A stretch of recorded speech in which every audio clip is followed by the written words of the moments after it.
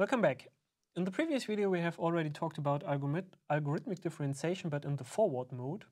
And in this video, we would like to discuss the second variant of algorithmic differentiation in the so-called backward mode. The key advantage of algorithmic differentiation at all is that generally any mathematical expression, so a cost function plus an underlying model and so on, can be represented as a directed acyclic graph, so a DAG, as we have seen here in this little example, which we have already used also in the previous video. The advantage of the DAG is also that I can represent like computational constructs like for loops, while loops, if-else statements, and so on, also in a DAG, such that I can press in basically any computation which is relevant to data science for dynamical systems into a DAG using Julia or other programming languages, and then apply again the algorithmic differentiation to it to get accurate partial derivatives and so on. But let's go to the details of the backward mode. So the backward mode is basically, as the name already tells, the idea of calculating the derivatives not starting from the inputs of the function, but starting at the outputs of the function and then go towards the inputs.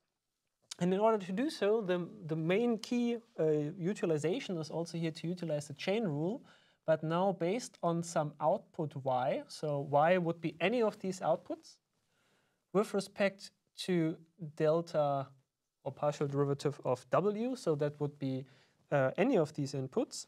That can be also rewritten as a partial derivative of j with respect to v1, which would be like any of these intermediate stages, times v1 partial derivative with respect to w is equal, and so on, right? So we didn't change the equation. We basically just said, okay, again, we can represent this differential calculus in a backward fashion manner.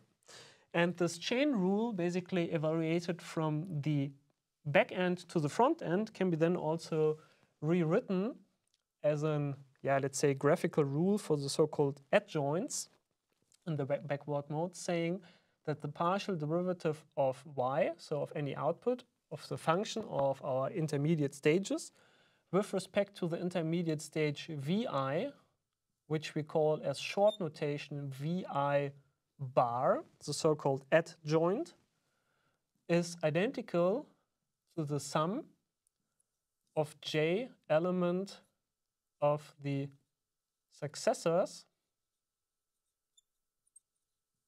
of I with respect to vj bar, so the successors of I, times the partial derivative of vj with respect to the partial derivative of vi.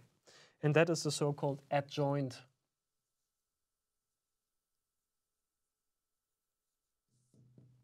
definition.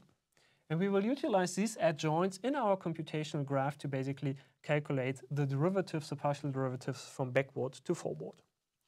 Let's do that, and let's do that again with our specific example, which we have sketched here. We also need a seeding here, as we have done it in the forward mode, but in the forward mode, we basically did a seeding with respect to the inputs. Now we do a seeding with respect to the outputs. And our first seeding will be basically that we will consider the first output, so v2, and we will not consider the second output, v3, which we set to 0 in the seeding. So that would mean the adjoints v2 bar would be 1, and v3 bar would be 0. So that would be here our seed for our evaluation, and we will denote this as the first seed. Okay, now let's just apply this chain rule in this backward fashion. So if we started with v2, going backward, of course, the next adjoint we want to calculate is v1. So v1 bar is identical to the sum of the successors. Obviously, the only successor we have of v1 with respect to the actual seeding we have is v2. So that would be v2 bar times the partial derivatives of v2 and with respect to the partial derivative of v1.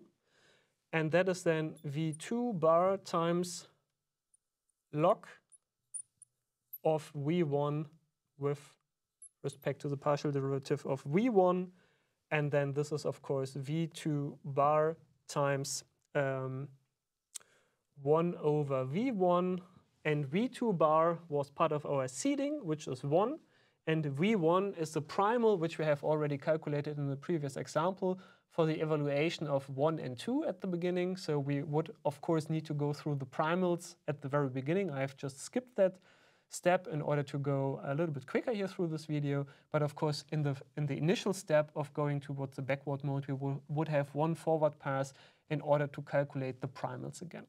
So we therefore assume that we have access to the primals, which was 2. So therefore, we would have 1 times 1 over 2, which would be 0.5. Okay, so that would be the adjoint for this intermediate step here. So we can already put that here. So 0.5 as the adjoint for the sensitivity with respect to the first output. And now we can basically go backwards more in the other direction. So from V1 to W1 and to W2. The 2 here, by the way, is missing. So let's calculate the adjoint, W1, which of course is then the partial derivative of y1 with respect to w1 according to our definition. And if we plug that in, as we have also just one successor node here in our graph, that would be then v1 bar, so that is the only successor, times the partial derivative of v1 with respect to w1, and that is identical to v1 bar times the partial derivative of v1 times v2, because that's the definition of v1 in our example, and divided by the partial derivative of w1, and that is then identical to v1 bar times v2. So v1 bar we have calculated in the previous step, which is 0.5, and v2 is our primal, which is 2, so we have basically 1/2 times 2, which is identical to 1. So that would be then the adjoint, or to be more specific, the partial derivative of the first output with respect to the first input. We can of course do the same for the second input. W2 is identical to the output sensitivity of the first output with respect to W2, and that is then the adjoint V1 bar times the partial derivative of V1 with respect to W2 if we apply our adjoint calculation rule, and that is then V1 bar times, again, the partial derivative of V1 times V2, which is identical at W1 times W2 divided by W2 in this case, and what we get from that is V1 bar times W1. V1 bar was 0.5, and the primal of W1 was 1, so the adjoint here is 0.5. Okay, so what have we calculated now with these adjoints? We have basically done a backward pass. So a backward pass from the first output to all inputs, right? So with one backward pass back through the DAC, we have basically calculated the sensitivities, the partial derivatives of that specific output with respect to all inputs. And that basically means we have calculated with that seeding one row of our Jacobian matrix. And of course, we can also now do that in a similar way for the second output, so for Y2. In this case, we need to change the seeding. So we set V2 bar to 0 and V3 bar to 1. That would be our new seed, which I call the seed 2. And this will give us the second row here of the Jacobian matrix. And based on this seeding, we now apply basically the same calculation rules and first calculate V1 bar, so the adjoint of this intermediate node, which is then v3 bar times the partial derivative of v3 with respect to v1. And that is then v3 bar times the partial derivative of e to the power of v1 with respect to the partial derivative of v1. So that becomes v3 bar times e to the power of v1. And that is then basically v3 versus heating of 1. And e to the power of v1, so that's a primal, that's 2. So that is basically e to the power of 2. So if we calculate, or if we add the adjoints of this new seeding, we will get here an e to the power of 2 for this new seeding. Then we can also directly calculate the sensitivities. So v1 bar being identical to the partial derivative of the second output with respect to the first input. And that would be then, of course, v1 bar times the partial derivative of v1 with respect to w1. And that is then e to the power of 2 times w2. And that is then 2 times e to the power of 2. And last but not least, w2 bar being the sensitivity of the second output with respect to the second input of our system, and that is then v1 bar times the partial derivative of v1 with respect to w2, and that is then just e2 times 1. Okay, so these would be then the adjoints here and here. Okay, great. So we have now seen that with one backward pass, we are able to calculate the sensitivities of all inputs with respect to one output. And that is actually what we want to have, right? So in machine learning, data science for dynamical systems, and so on, we normally have many inputs. So these are the parameters of our model, which we're going to optimize. And we normally have just one output, which is the cost function. So therefore, the algorithmic differentiation in the backward mode is normally the go-to approach how to get the derivatives for the gradients and for the Hessians of a cost functions. There are also, let's say, intermediate solutions where I combine backward and forward mode passes in order to get, for example, the Hessians, but these are technical details. We do not going here into details.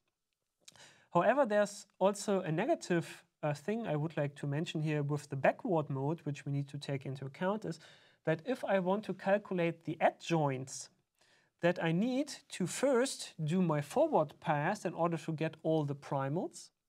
I need to store these primals into memory, and when I do the backward pass through the adjoint rule, I need also to store these intermediate results of the adjoints, including their computational rules. And that is also called a gradient tape or an adjoint tape, which I need to store into memory. So the entire forward pass and the intermediate calculations rule of the adjoints in the backward pass. And that normally leads to a certain overhead of the backward mode in comparison to the forward mode, where I just go once through the network and do not need to store so many intermediate results. So that leads to the fact that the forward mode can be more efficient computationally in small problems like this, which I have sketched here. However, if I have many input parameters like an artificial neural network, for example, which could have hundreds, thousands, or even millions or billions of parameters, then the backward mode is definitely the go-to approach. In our GitHub repository, you will also find a benchmarking Jupyter notebook where we basically try out different forward mode, backward mode, as well as finite difference approaches in order to evaluate a little bit in which scenario, which differentiation technique has which advantages and disadvantages when it comes to computational time and also memory demand. So have a look at our GitHub repository to check that out in order to get some, let's say, more intuition when which differentiation technique might be the most appropriate one. However, if you are unsure, then definitely in machine learning, especially in the context of data science for dynamical systems, the automatic differentiation with the backward mode or for small problems with the forward mode would be the go-to approaches. I hope I could give you a first introduction into the different algorithmic differentiation techniques or differentiation techniques in general. We could already have an entire lecture series just on the details of these techniques, but they should just give you a first intuition to differentiate the different approaches with their pro and cons arguments. Thank you for watching and see you in the next videos.